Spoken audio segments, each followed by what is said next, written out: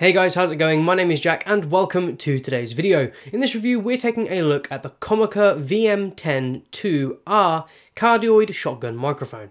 It's a tiny little microphone that can be used with DSLRs, mirrorless cameras, and mobile phones, and it retails for just under £50, making it super affordable. So I run a small production company here in the UK, and I'm often on the lookout for portable gear that offers great performance. Full disclosure, Comica did send me this product to review, but they're not paying me and this is not some kind of advert. All these opinions in this video are my own. So inside the box we get a microphone and shock mount, a foam windscreen, a wind muff, and two different connection cables. One is for smartphones and one is for cameras. You can tell which one is which because the cable for mobiles is grey on one end. So first impressions of this product is that it's nicely made. It's all aluminium, the body, which really puts it ahead of other microphones on the market. It feels super sturdy in the hand. Now, most of you are familiar with the Rode VideoMic Pro. Now that microphone is super plasticky, and in this video I'll be doing a few comparisons between the two. Whenever I take the Rode VideoMic Pro out and I'm doing a video shoot, I always feel a little uneasy using it because it just feels so fragile. This Comica mic is really quite solid, and in general has a really premium feel.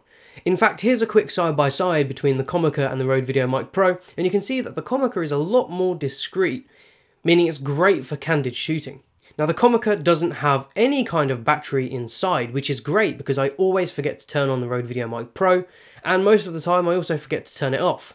And I know that this is a pretty common thing with most videographers, and I think in the newer version they've added like an auto off functionality on the mic because so many people just kept leaving it on. Now there is a downside to the fact that the microphone isn't powered by battery, and that is the fact that there's no high pass filter and there's no audio gain built into the microphone. That basically means that when using this mic you have to rely entirely on the preamps inside your camera, and if you're someone with a Canon, I'm afraid to let you know that Canon preamps are notorious for being pretty shoddy.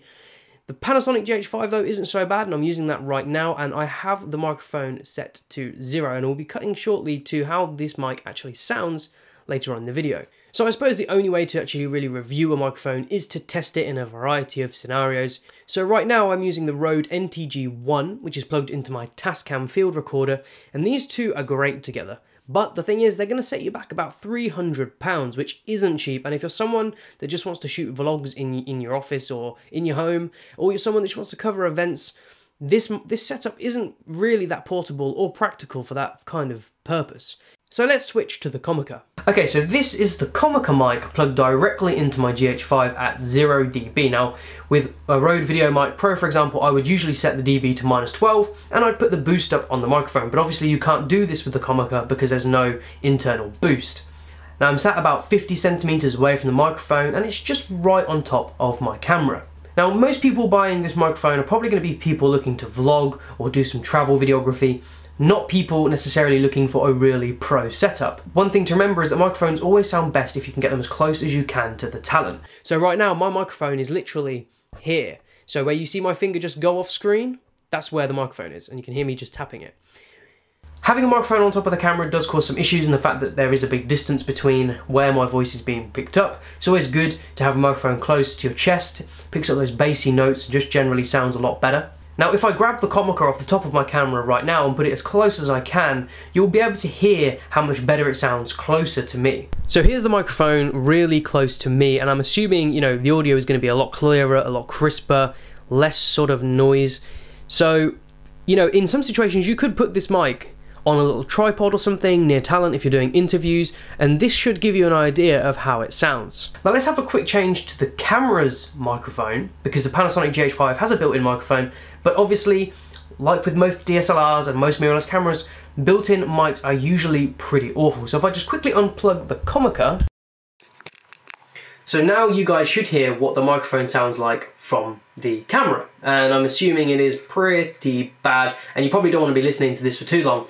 But the one thing to remember is that little microphones that you can stick on top of your camera, when you think of the price of this one, just how much you can improve your audio quality. And if we quickly cut back to my Rode NTG 1, then you can really hear the difference between a professional audio recorder and a camera's built-in mic. Now let's just switch to the Rode VideoMic Pro and let's hear how that sounds. So right now I have the Rode VideoMic Pro plugged in at 0 dB on the back just to make the test fair versus the Comica.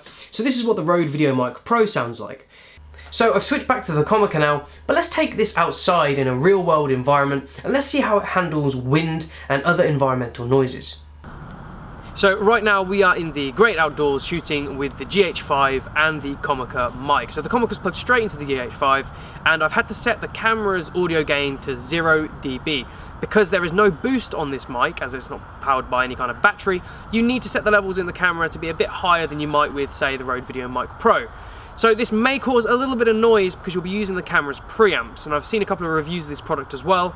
Plug it into a Canon, you're going to get some really noisy sound. So right now I'm stood about 2 meters away from the camera, and we have the wind muff on the Comica mic. So this should block out some wind sounds if there are any, and hopefully the audio should be quite clear. Obviously I won't know until I see this later, but it should give you guys a good indication of how this mic sounds. So now we're going to change to the foam filter which comes in the package, which won't cut out as much wind noise, but let's see how this sounds. So now we've just switched to the foam filter on the Comica mic, and to be honest, most people will probably be using this filter if they're shooting in a studio or indoors. This kind of filter isn't as good for shooting outdoors because, again, it's not got any kind of wind blocking ability. It has got a bit, but just not as good as the wind muff. But again, it's really good that both of these are included with the microphone package. So now we're going to quickly switch to the microphone with no filter on at all, just purely the microphone open to the elements. So now we're using the microphone with no filter on at all, and you probably will be picking up a lot more sort of wind sounds, ambient sounds, versus using these. So now we're going to switch to the Rode VideoMic Pro, and this has the foam filter on. So now we've switched to the Rode VideoMic Pro on the GH5, and to make this test fair, I've set the audio gain in camera to 0 and also the gain on the microphone itself to 0 to kind of reflect the Comica mic, and hopefully they should be similar kind of input levels. So now let's take a look at how the Comica sounds on my OnePlus 7 Pro. So right now we're shooting this video on my OnePlus 7 Pro, and I've got the Comica plugged in with the wind muff. Now the one weird thing about this mic is that with my OnePlus 7 Pro I need to plug it in after I've started recording using Open Camera app. Most people who have OnePlus 7 Pros will know that it actually doesn't support external mics natively, and you have to use an app from the App Store. So right now we started recording, then we plugged in the mic, and you should be able to hear the difference. If we just quickly unplug the microphone, it will switch to the camera's microphone, and you should be able to tell that it is pretty bad compared to the Comica on top. So I'm really impressed with this so far, with how this sounds. Now obviously the Comica isn't built just for DSLRs and mirrorless, it's also built for mobile phones. So let's quickly get this thing hooked up to my OnePlus 7 Pro and let's hear how it sounds. So right now I'm recording this video with the Comica plugged into my OnePlus 7 Pro. I'm using the Open Camera app because most of you guys know that the OnePlus 7 Pro doesn't support external microphones with the native camera app. So if I just go ahead and unplug this mic, you should hear a difference in the sound quality. And I can imagine that this sound quality is pretty bad, and I can't imagine it's good at all. The Comica is a vast improvement over the OnePlus 7 Pro's built-in microphone, and hopefully this video will show that. So I guess that's pretty much it for my review and comparison of the Comica VM10II microphone.